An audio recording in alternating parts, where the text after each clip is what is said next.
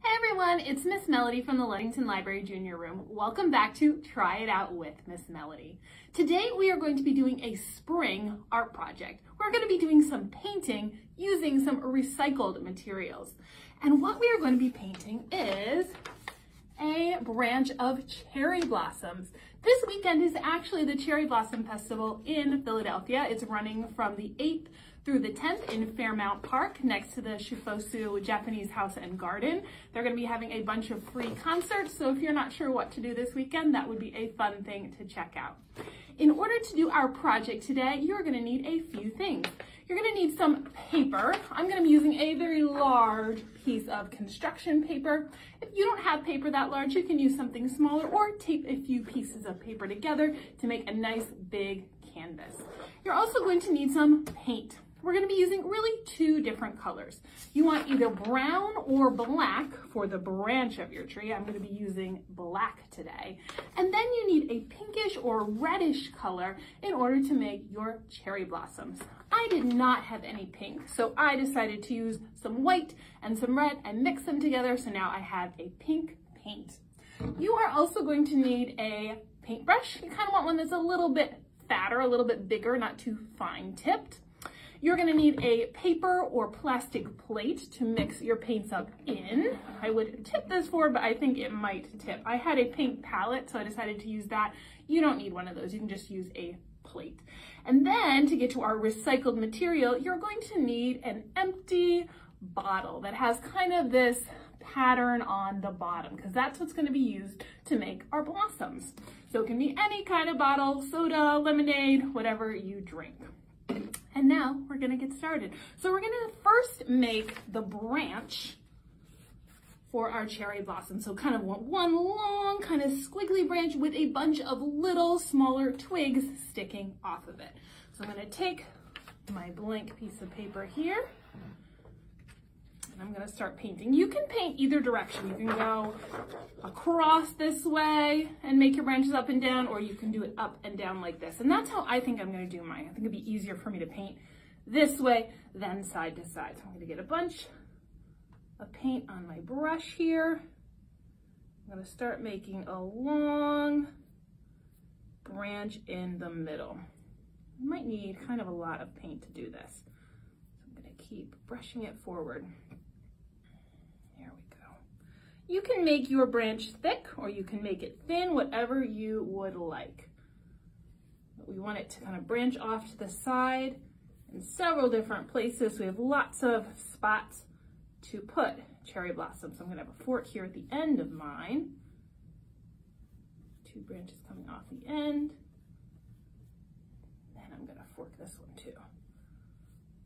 There's two branches there. And at the ends of your branches, you kind of want to make the paint a little thinner, because if you notice on a tree, when the branch is really close to the trunk of the tree, it's pretty thick.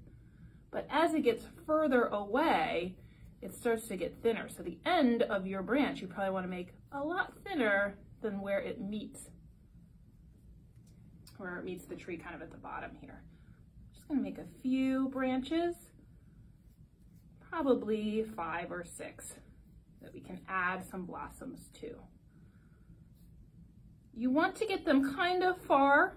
We kind of want to make them kind of long, so they're spread out away from your central branch, but you want to leave enough room for your blossom. So you don't want it to go all the way to the edge of your paper.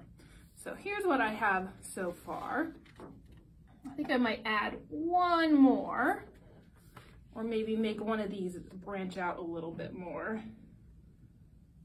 So I have a few more places to put some blossoms on. And then I'm ready to let my paint dry. So that is one of the downsides of this project. If you are someone who wants to do all of it right away, it's a little hard to add the pink blossoms to your paper when your black paint is still wet, because you have a chance that you're going to smear it and that would not look so good. So you either want to paint when you have a little extra time where you can let this set aside and let it dry for a little bit, or if you're working with little kids who might not be able to wait, you might want to do the branch part in marker instead, and then just do your painting of the blossoms with paint. So I'm gonna go ahead and let this dry, and then we are gonna add our blossoms. All right, now my paint is all dry on my branch. My black paint is dry, I can touch it. If I go ahead and add other paint to it, it's not gonna smear. So it's ready for me to add my pink blossom. So I'm gonna put it sideways, I think, for this instead of up and down. Because when it's finished, I would like to hang it sideways, horizontally. So I kind of want to see what it looks like as I'm painting it so I can add blossoms where I think they'll look good hanging that direction. When you put out your pink or your red paint, you kind of want a fair amount. You want it to be pretty deep because what we're going to be using is the bottom of our bottle to make kind of a stamper, to dip in and then stamp where we want our blossom. So you want it deep enough that it can go around and touch each of the parts that are sticking out at the bottom of the bottle. So I'm gonna go ahead and dip mine in here. My paint's a little thin, which I think it might make it a little more difficult. We will see. Then I'm gonna put it near the end of one of my branches and just set it down.